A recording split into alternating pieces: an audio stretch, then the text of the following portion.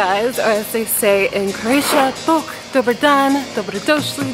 This is Wando here, American girl living the Southeastern European dream in the Balkans for 4 years now. And today we are in Zadar. This lighting situation is so bad. Wait, hold on. That's so much better now. Okay, so today we are exploring the top things to do in Zadar, whether you are into beaches, nightlife, archaeological Roman sites like me, if you're a nerd. So yeah. And we're gonna kick things off by exploring the Old Town. I mean, duh.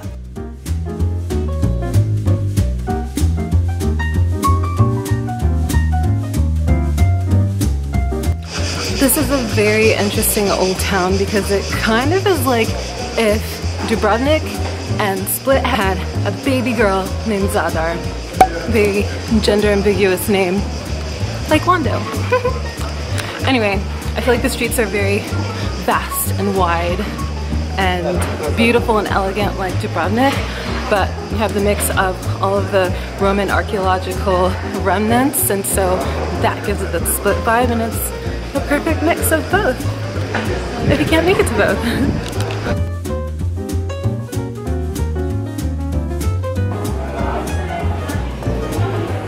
You know what my favorite thing to do is to walk through really busy streets like this that are super congested with so many people. I just think it's the most fun thing ever.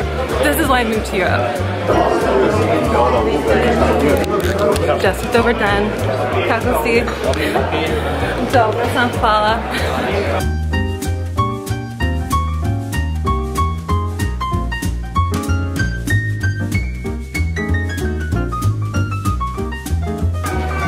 You also have to stop for a local drink, which I actually did the day before.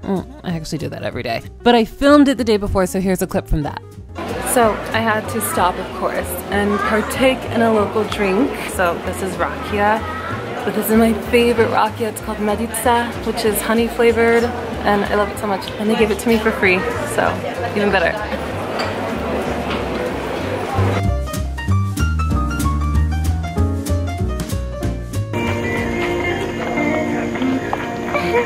You guys know what time it is?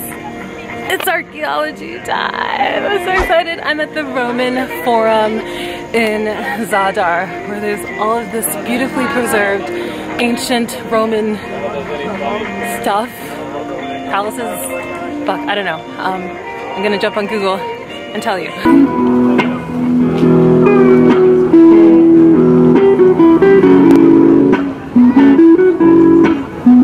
So, basically, ancient Zadar, which was called Zadar in Roman times, was a Roman colony from 48 BC until the end of the Roman Empire in the 5th century. Does it look like I'm reading from my phone? I am. So a lot of the ruins here are the remnants from that time, which is so cool. Thousands and thousands of years of history stands before me.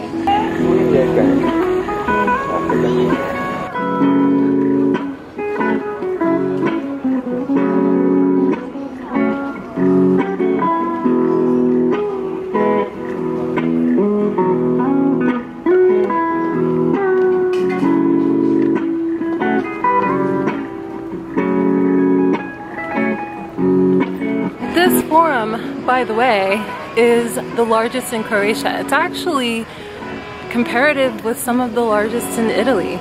This is pretty impressive. And I had no idea that this was here. And I bet you didn't either.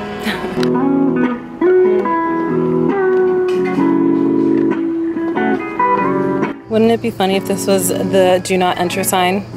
But I don't think it is. I think I can enter. Look at this beauty. So pretty here. These columns are really interesting because during Roman times they were actually used to punish people, I'm sure women who had extramarital affairs and stupid shit like that. Anyway, yeah, they were used to punish evil people back then. You can actually still see the chains on the columns. place is probably so freaking haunted. Still see the chains of people probably wrongly persecuted just for like having sex and stuff like that. We can't trust people to punish people for the right reasons, right? Yeah.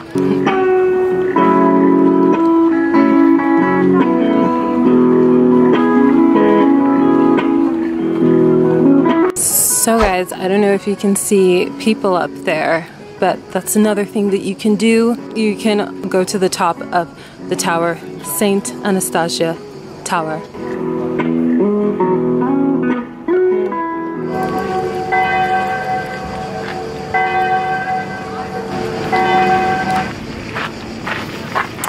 So as you can see, there are some islands behind me, and that is the next thing that you can do in Zadar. I believe the closest island is Organs. Basically, there's a ferry that goes there every hour. I'm not going to an island while I'm here in Zadar because honestly, and this might sound like really like first world problems, I'm all island out. I've been to so many islands and all the places I came to before Zadar, and I actually have a whole Croatian island hop playlist that I'll link to in the description, so you can check out all the islands I've been to. So yeah, there's a kiosk at the ferry port. You can buy a ticket there. You can also go on the website Zadar and you can buy a ticket there. Since I'm down by the water, I think it's a good time to talk about the beach, which I was actually at yesterday. So don't mind if I flash back to my time at the beach yesterday.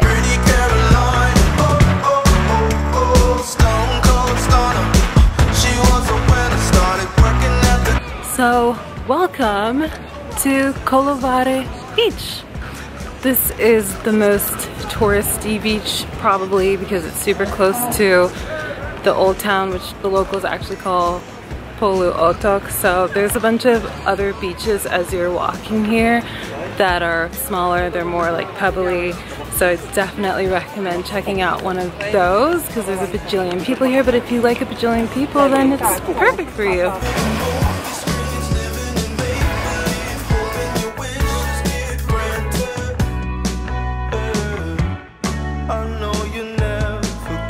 So now I'm walking to the fish market.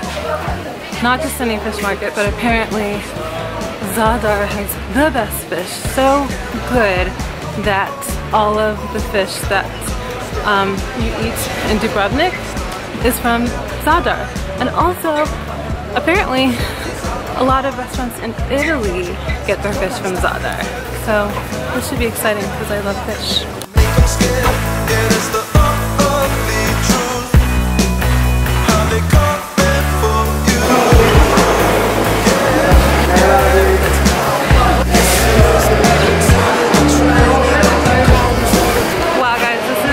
Biggest fish market that I've ever seen. I feel really sad that I came here late. You have to get here earlier to see more fish, but even with it being emptied now because it's closing, I still see more fish here in this market than anywhere else, which is my happy place. Look at these prawns.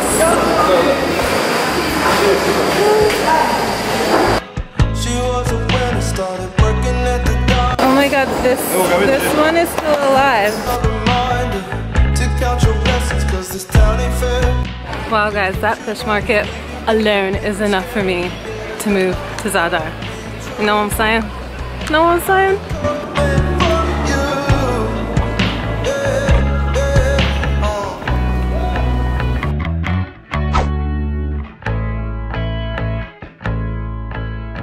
So now I am having donut ice cream. Because my friend told me that it's the best ice cream in Zadar. But like, no offense, I think all ice cream kind of tastes the same. Unless it's like Haagen-Dazs ice cream, you know? So, this is a nice ice cream place, but it's not like orgasmically life-changing.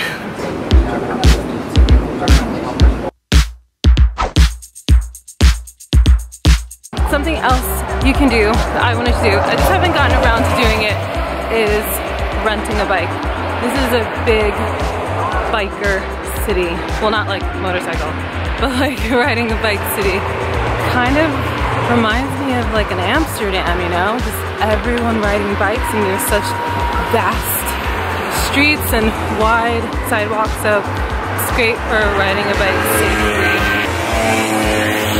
I rest my case.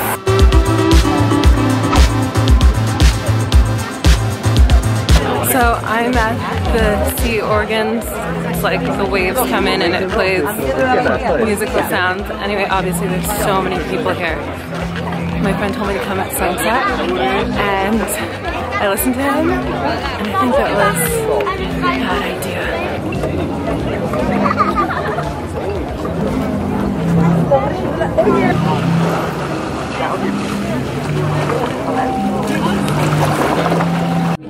I think this is the best spot if you want to hear the organs really well. It's right in front of the little plaque on the ground that says Zadar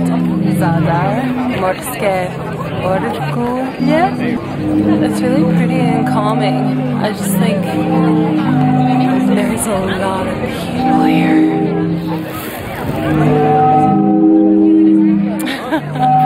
That's really loud. Oh my god, it's so loud. It sounds like a tree.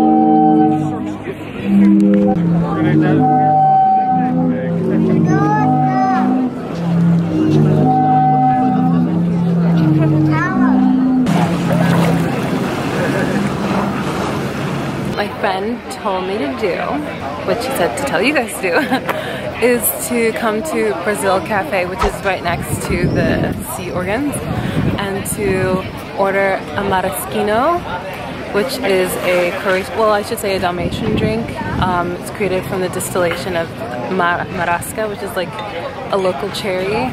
But yeah, so to order a Maraschino and watch the sunsets next to the Sea Organ. So that's what I'm doing now.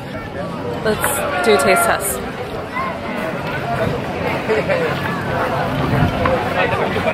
Tastes kind of minty, like cherry and minty. But anyway, I have to say, even though it's super fucking touristy and there's so many people, it is really worth it. I feel like the sound of the organ, very like calming. I'm not into meditation, but I imagine like people who are into meditation would really like the calming sound of the sea organs.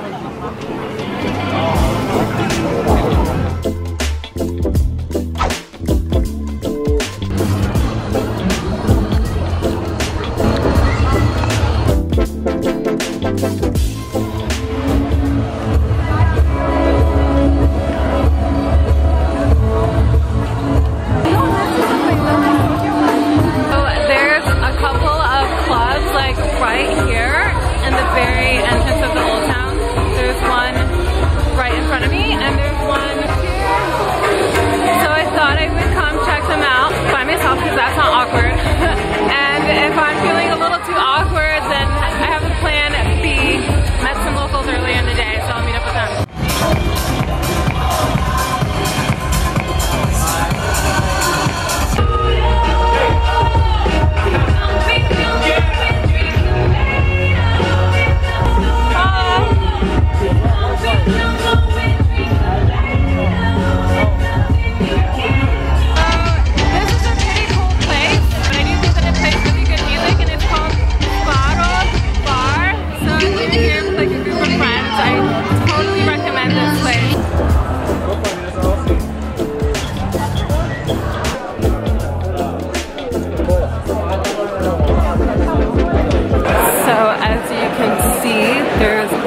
Bajillion bars, which is so cool.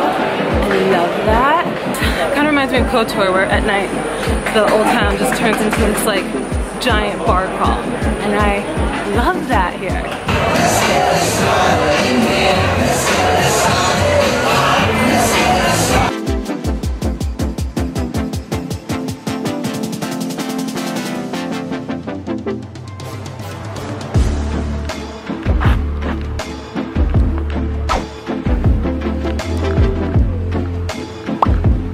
So guys, right now I'm at Varoshka Pivovara, which is a brewery, but this is the tasting room. I like this place. It's a little bit more chill, laid back, not so obvious, but has great beer, great staff.